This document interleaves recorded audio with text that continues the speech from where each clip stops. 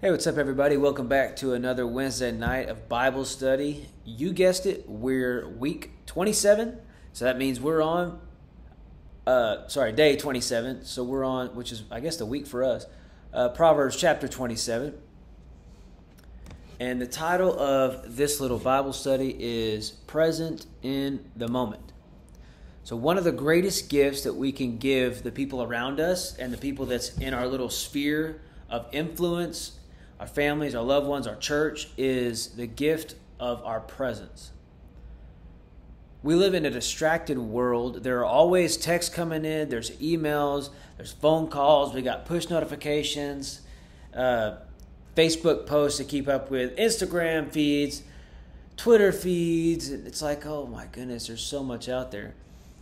And then you have your kids or your family, your spouse, your mom, your dad, somebody pulling for your attention in the actual space that you're in while you have all these other things coming at you. So it can be very taxing sometimes and very distracting, and we end up not being present with the people that we care about.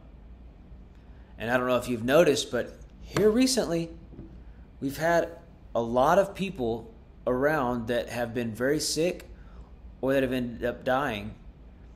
And I guarantee you some of the regret of the people that they left behind or that came to the brink is that I have not been as present as I should have been in their life. Or I didn't call them enough. I didn't just tell them I love them, that I appreciate them, that I'm glad they're just alive. And those moments that pass, you don't get them back. Those moments that slip through your fingers, you will never be able to get them again. So that's what I think is more important in life right now, more than ever before, is that we need to focus on being present with the people we interact with every single day. Now, Solomon sums up this concept in Proverbs 27:17, and he says, as iron sharpens iron, so one person sharpens another. Another way we could say this is that when we are present in our friends' lives, everyone benefits. So it's not a one-sided deal. It's everybody's present. You're enjoying the company of each other. And wisdom invites us into a life of being present in any and every circumstance, intentionally.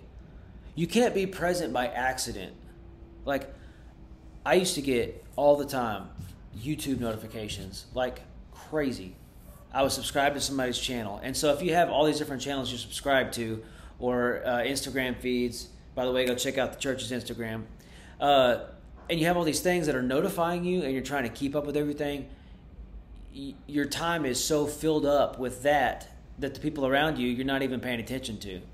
Or I have to get on to Tristan because it will be a conversation and he's like, I don't know, he's not really giving me an answer because he's lost in his phone. Say, Tristan, take your eyes off the phone, look up at me, and guess what? It's not just kids that have that problem. I have seen people driving. I try not to touch my phone too much while I'm driving. Sometimes there's no choice, but 9 times out of 10, I try to keep it where it needs to be instead of in my hand and me looking at it, unless I'm sitting like at a stoplight. But there are people driving down the road just like this with the phone in their hand while they are in motion, driving down a busy, like the loop out here. You're going to kill somebody or yourself. They're not even being present when something very serious demands their attention. You may be guilty of that. I may be talking to you. That's fine. You need to hear this. Wisdom invites us to be a part of each other's lives with intention. Intentionality, not proximity. So just because I'm next to somebody, just because I'm sitting next to my child does not mean I'm giving him the time he requires or deserves. I have been guilty of it being a lot easier for me to put an iPad in my son's hand when he's acting out instead of me going and doing something with him to run that energy out of him. I don't know, maybe y'all are a bunch of perfect parents. I've been guilty of doing that. Or saying, Tristan, you're driving me nuts, go to your room. When really, he's just kind of starving for some attention. And kids don't always know how to say their feelings. Hey, adults don't either. So, not in just proximity, but this allows iron to sharpen iron. My son can't grow in maturity and wisdom and the knowledge of God and learn how to listen to God and being led by the Spirit if he doesn't have people teaching him. So that's that iron sharpening iron. Now,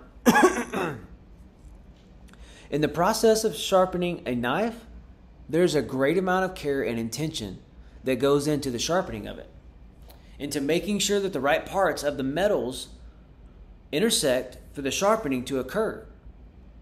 This is how being present works in our interactions with other people, with our family and loved ones and our church family. The challenging part is about being present in other people's lives is that if real sharpening is going on and taking place, friction is going to be created. Friction can be difficult, but friction should not be shunned. Butting heads with people, conflict, don't run from conflict. This type of resistance training actually will, after we get through it, that's the thing. You gotta not stop seeing short-sighted and look at what can happen beyond. You cannot. It's a literal tearing away of that metal to make that knife sharper. You cannot become sharper if you don't have something pushing against you. But it causes friction. But if you really want to walk in the way of wisdom, then you're going to have to embrace the friction that comes with it and allow your presence to guide transformation through the situation. The dangerous thing about sharpening is that if you're not able to lean into the friction and allow it to become transformation, then you will make the situation worse than it ever could be. So, I'm going to leave you with this challenge like I try to do every Wednesday. What in your life right now is really pushing against you, is really causing a lot of friction? And we've been talking about being led by the Spirit, and then on Wednesdays we've been talking about wisdom. There's a reason God's leading this way, because he needs the church people to stop fighting each other, stop being at odds with each other, and understand that that friction is not a conflict, but it is a conduit to where God can really pass through us and work through us and move through us and show the people that do not know God who God is by the love and the compassion and the mercy that we show each other. I give an abundance of mercy and grace to people because I require so much more. How and where do you need to be present in your life? And what transformation do you think that will bring? Maybe God has led you to a place that is so uncomfortable that you can't stand it. And sparks may be flying. But if you allow yourself to be led by the Spirit and not the flesh, then you will understand the Scriptures in a very simplistic way that whatever happens, God is working it for your good, for his glory, and for his name's sake. And if your life belongs to God, then your sole purpose is to bring honor to his name. That's tough, because that means that now we're not trying to seek after that control. We give that over to him and allow him to work in a way that only he can. But I promise you, every single time, every single point of friction is only making you sharper. Be present. Even if you're not in a circumstance, you may be in a marriage that you don't want to be present anymore, that you've been present for long enough and they didn't try, so why should you? Don't allow the enemy to make a wedge. Allow God to sharpen that knife. It'll sharpen your spirit. It'll sharpen your mind, your body, your soul. There's things that follow suit when we start being led by the Spirit. It's not just a spiritual thing. It bleeds out into everything else, and it creates the fruits of the Spirit that we talked about last Sunday, to where you start producing these things. You get your roots in the right soil. You're planting the right seeds, and all of a sudden you got a garden that you can eat and enjoy from, but you have to have that brokenness of the ground. You have to have those seeds being planted, and you have to allow that friction to happen, because we're all in training. None of us are perfect. Some of us may act like we are, Some of us may even point blame to other people when actually we're the problem.